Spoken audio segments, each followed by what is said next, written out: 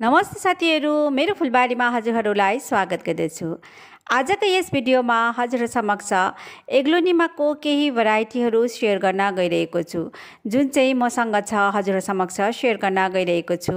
अनि यसलाई हामीले कसरी कस्तो पटिङ सोइलमा लगाउनु पर्ने, कत्रो पट साइजमा लगाउनु पर्ने सम्पूर्ण जानकारी दिनेछु। भिडियोलाई स्किप नगरिकन अन्तिमसम्म हेरेर साथ दिनुहोस् होला।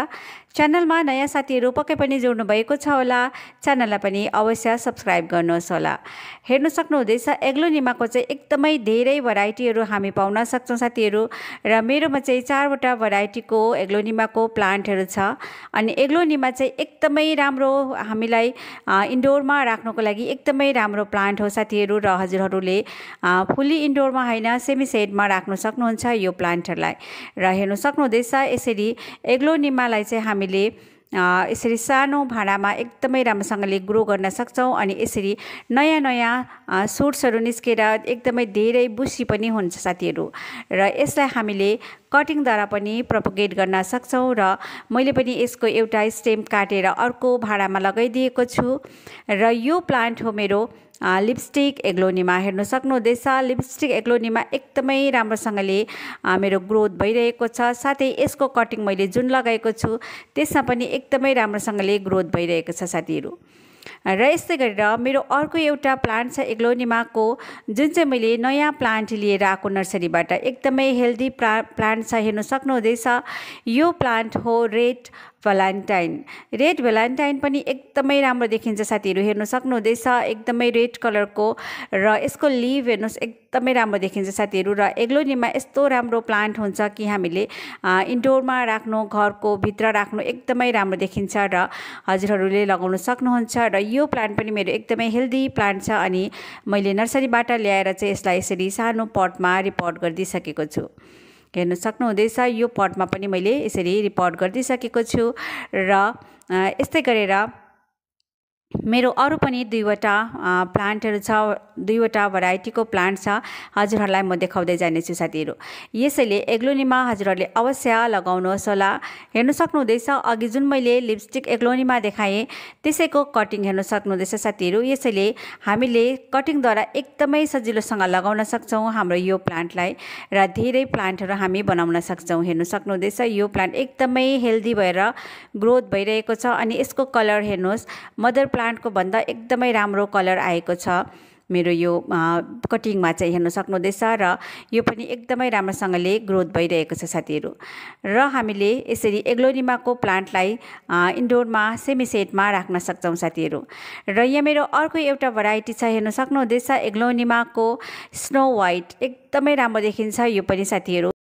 र यो प्लान्ट पनि मैले भर्खरै नर्सरीबाट ल्याएको हो साथीहरू, र यसमा सानो सानो यसरी नयाँ बेबी प्लान्ट पनि बनिरहेको छ। हेर्न सक्नुहुँदैछ र यसरी हामीले यसलाई स्टेम यो कट गरेर अर्कोमा लगाइदिए भने यो मेरो अर्को प्लान्ट बनिन्छ। अनि तलबाट नयाँ सुट्सहरू निस्केपछि त्यसको ग्रोथ भएपछि फेरि एकदमै राम्रोसँगले बुसी पनि हुन्छ यो प्लान्ट।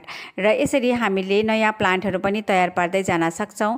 र यो प्लान्ट पनि मैले नर्सरीबाट ल्याएर यसरी रिपोर्ट गरिदिइसकेको छु साथीहरू। हेर्न सक्नुहुँदैछ र यसको कलर हेर्नुहोस्, यसको पत्ताको भेरिगेसन हेर्नुहोस् एकदमै राम्रो देखिन्छ। र यो प्लान्ट पनि हजुरहरूले ल्याएर लगाउन सक्नुहुन्छ। एग्लोनिमाको यो भेराइटी पनि एकदमै राम्रो देखिन्छ, एकदमै सुन्दर देखिन्छ साथीहरू।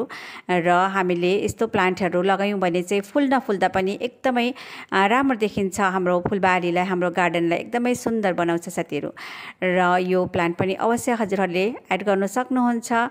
अनि यो प्लान्ट त मैले अघि नै देखाइहालेँ हजुरहरूलाई। यस्तै गरेर अर्को एउटा भेराइटी छ मेरोमा। हेर्न सक्नुहुँदैछ एग्लोनिमाको अर्को एउटा भेराइटी सिल्भर क्विन।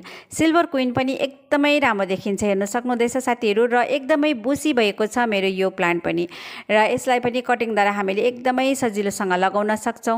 यसैले एग्लोनिमाको सबै भेराइटीहरू नै कटिङद्वारा हामीले नयाँ प्लान्ट तयार पार्न सक्छौँ साथीहरू। र हजुरहरूले राख्दाखेरि चाहिँ अलिकति सेडमा राख्नुपर्ने हुन्छ, सेमी सेडमा राख्नुपर्ने हुन्छ।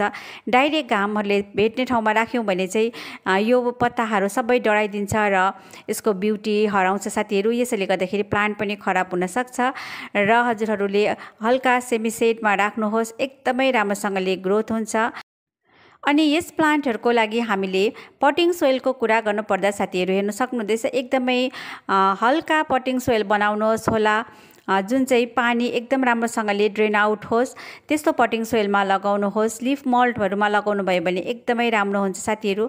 र मैले यहाँ हेर्न सक्नुहुँदैछ यसमा लिफ मल्ट पनि मिसाएको छु, बालुवा मिसाएको छु र गार्डन सोइल एकदमै कम्ती लगाएको छु र यस्तो पटिङ सोइलमा लगाउनु भयो भने एकदमै राम्रोसँगले ग्रोथ हुन्छ र एकदमै हल्का पटिङ सोइल बनाएर लगाउनुहोस् होला।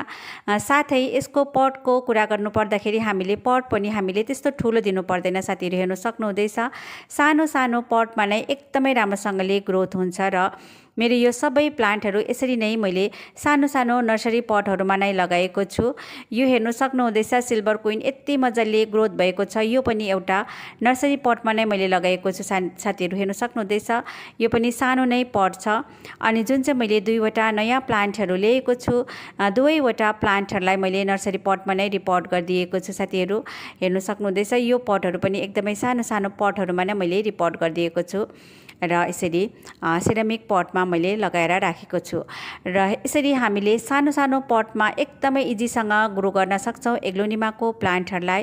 हजुरहरुलाई यो प्लान्टहरु मन परे अवश्य पनि आफ्नो गार्डनमा एड गर्नुहोस् होला। एकदमै राम्रो देखिन्छ, फुल नफुल्दा पनि एकदमै राम्रो देखिन्छ यो प्लान्टहरु चाहिँ र यसको धेरै भन्दा धेरै भराइटीहरु हजुरहरुले नर्सरीमा पाउन सक्नुहुन्छ। आफुलाई मन परेको भराइटी ल्याएर लगाउनुहोस् होला साथीहरु। र एग्लोनिमा प्लान्टलाई वाटरिङको कुरा गर्नुपर्दा साथीहरु त्यस्तो धेरै पानी लगाउनु पर्दैन। पानी एकदमै हजुरहरुले प्लान्टमा कतिको माटोहरु कतिको गिलो छ मोइस्चर कतिको छ हेरेर लगाउनुहोस् होला। पानी बेसी भयो भने यसको रुटहरु एकदमै छिटो कुहुने हुन्छ। यसैले गर्दाखेरि पानी एकदमै कम्ती दिनुहोस्, पानी हेरेर दिनुहोस् साथीहरु। हल्का मोइस्चर राख्नुहोस् र एकदम ओभर वाटरिङ चाहिँ नगर्नुहोस् होला। हजुरहरुलाई मेरो भिडियो के कस्तो लाग्यो अवश्य कमेन्ट गर्नुहोस्। ह्यापी